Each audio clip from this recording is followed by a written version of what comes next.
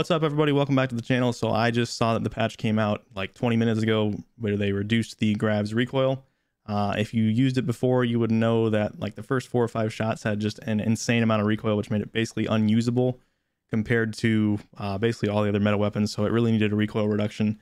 I went in and measured it right away, and because I've been working on the premium features for the website, which is what you see in the background here, I had all the recoil plots already taken for the previous Grav except the 30-round conversion. So unfortunately, I don't have a 30-round conversion to compare to from before the update, but I do have the base Grav, and I do have the post-update Grav recoil with the ammo conversion. So it's gonna be a really short video. I'm just gonna tell you about this recoil change. You can see it here in the back. Like I said, orange is the pre-buff Grav, so I can turn that on and off there.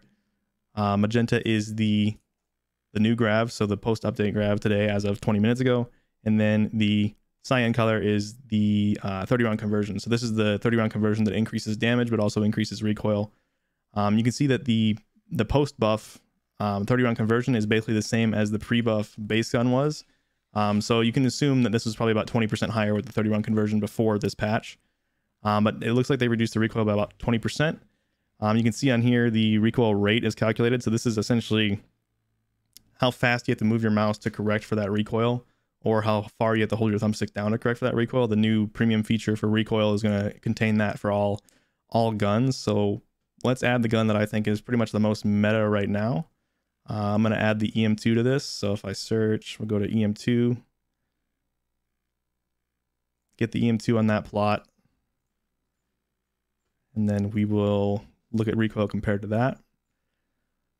So the EM2 has more recoil, but you can see the recoil rate of the EM2 is lower because it shoots slower. So the actual recoil on the wall is greater. The green line here, or the green dots, are the EM2 recoil, but it does have only 201 pixels per second recoil rate at base. So you can see that the recoil rate of the orange Grav was originally 221 pixels per second, and that's because it shot faster. So even though the wall was shorter, the wall pattern was shorter, because it shoots faster, it gets to that point much quicker, and that makes the recoil rate faster. But now after this update, the purple Grav here with the new recoil is only 181 pixels per second, so that's a little bit less than the EM2 at base. I did actually try it out a little bit in Clash just for a couple minutes just to see what it felt like. I don't have the Task Force barrel unlocked yet, but I have everything else, and I used the barrel that's almost the same as the Task Force. I think it's like Reinforced Heavy or something, and it still felt super hard to control to me, very, very visually recoil bouncy compared to the EM2. So I don't really expect this to change it and bring it into the meta. I think it'll still be kind of an overly bouncy and overly high recoil gun. But that's all I wanted to say. This is the premium feature that's coming very, very soon. We're almost done. As you can see, most of it's working already. So this will be coming soon. You'll be able to compare recoils yourselves. I just wanted to let you know about this new recoil update for the Grav, and that's all. So I hope you guys enjoyed the short video, and I'll see you in the next one.